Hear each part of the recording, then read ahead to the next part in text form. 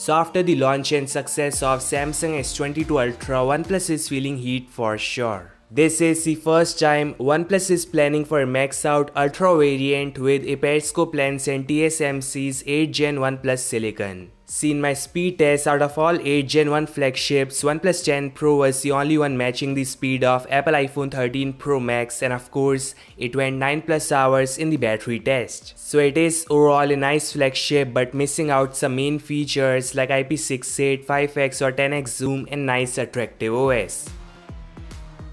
The exciting and shocking news is this all is gonna change because we have confirmation from DCS, Weibo and many leakers from China about a Pro Plus OnePlus flagship. Chat Station says OnePlus will be using Oppo's resources like its ISP, which is Mari-Silicon X. He says next device is also gonna have IP68 rating, which is perfect.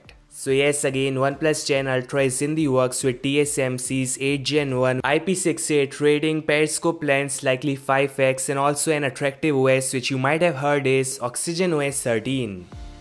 So yes, unified OS is OxygenOS 13. OnePlus is not leaving that name OxygenOS cause that's what OnePlus is, and this time they're asking users for co-creation of this new operating system. This announcement came hours after the official launch of Android 13 for Pixel devices. So like always, the OxygenOS 13 is based on A13, which is no shocker. The basic idea behind this OEF is you all can shape OxygenOS, which is awesome.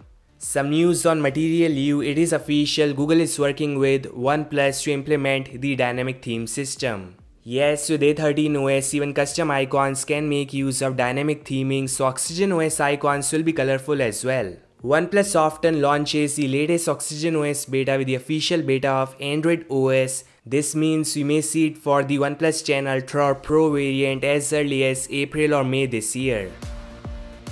Some news on OnePlus Nord. OnePlus is working on some exciting mid-range devices like Nord 3, Nord CE Lite and Nord CE2. This is OnePlus Nord CE2, sort of low-end device with single piece back. This means integrated module containing a few cameras. This device is gonna have 64 megapixel main, 8 megapixel ultra wide and 2 megapixel filler with 16 megapixel front facing selfie shooter. Now OnePlus is using a 6.43 inch 90Hz AMOLED display with the side hole punch, and that chin is from 90s.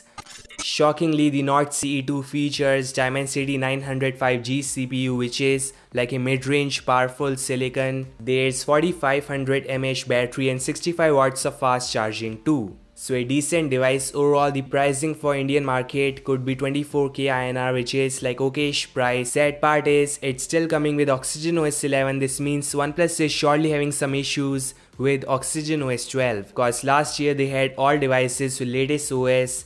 This is quite sad and shocking. So this all guys, OnePlus 10 Ultra is in the works. The upcoming unified OS aka OxygenOS 13 is officially confirmed, and OnePlus is launching some exciting devices like Nord CE2 this month. Thanks so much for watching and I'll meet you guys in the next one. Peace out.